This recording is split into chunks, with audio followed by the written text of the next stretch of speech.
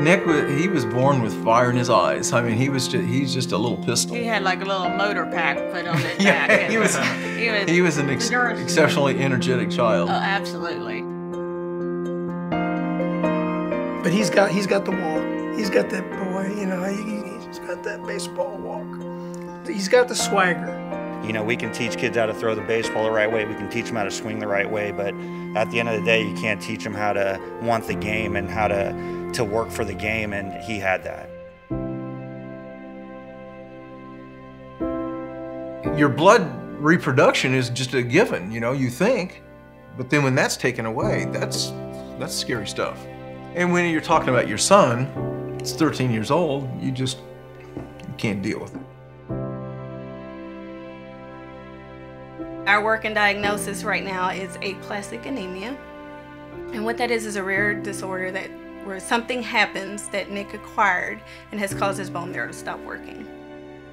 I've only seen him cry one time throughout this whole deal, and that was when we were in the hospital.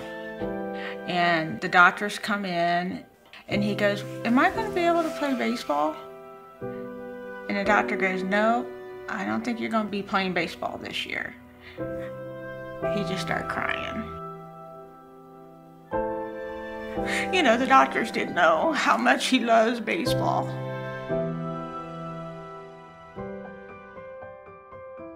You look at the steel in his eyes and the passion that he has for the game of baseball and, quite honestly, in life. And he's just a strong young man that there's no question in our minds that he's going to be back on the field soon.